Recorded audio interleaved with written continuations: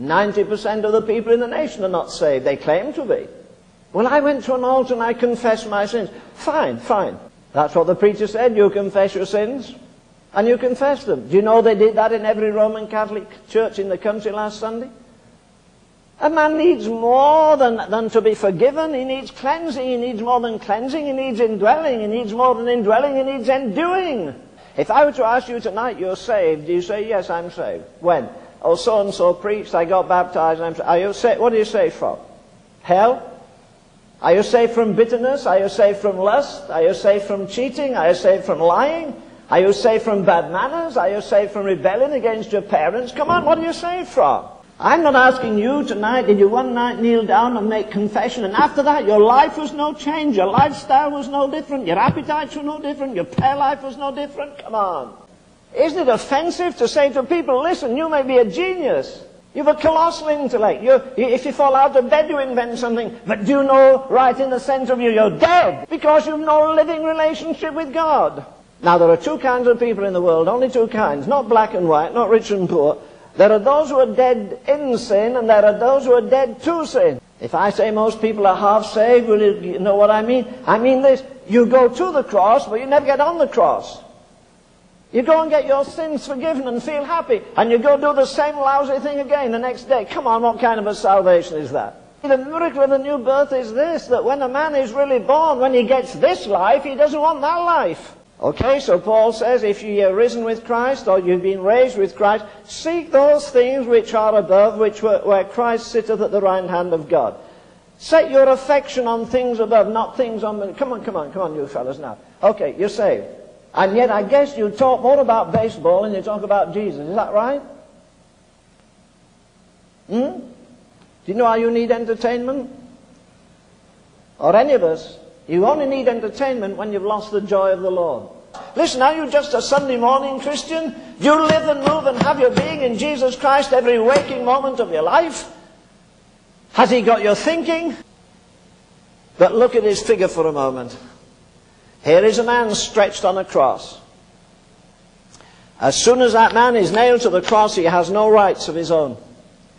You can take a bucket of filth and throw it over him. You can take a stick, if you like, and break his legs. You can have a game of pitching rocks and you knock his right eye out, I'll knock his left eye out, and so forth. He's no rights. He can be battered and bleeding and broken. I remember going through India, there were birds that were this height from the ground. They have about an 8-foot wingspan. They keep their necks in until they fly, and then out comes this long neck with no feathers. They look hideous.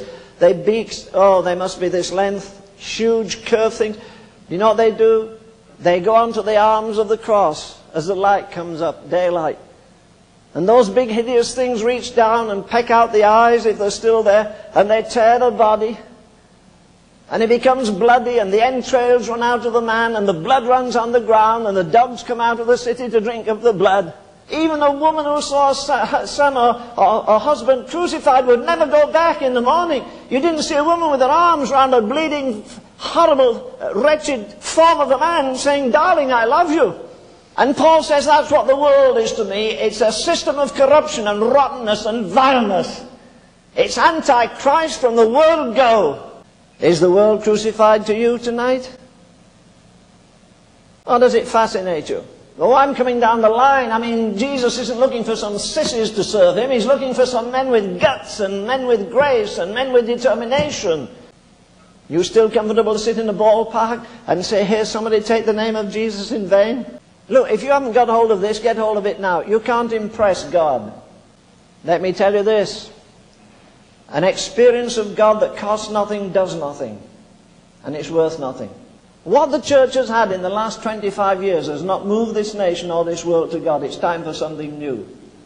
And God wants some men who are really drunk, intoxicated with the Spirit of God, who have a love life with the Lord Jesus that He can ask anything of you and He'll do it. Well, how many of you guys are eaten up with lust? You women eaten up with jealousy, with pride? Or is it just chronic laziness? You've no appetite for this love letter of God's.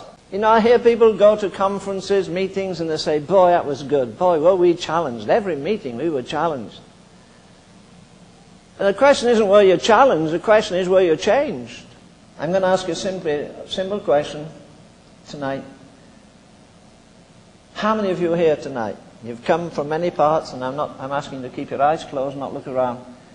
How many of you say tonight, I do not know that Christ lives in me? Christ is not indwelling me, I know that.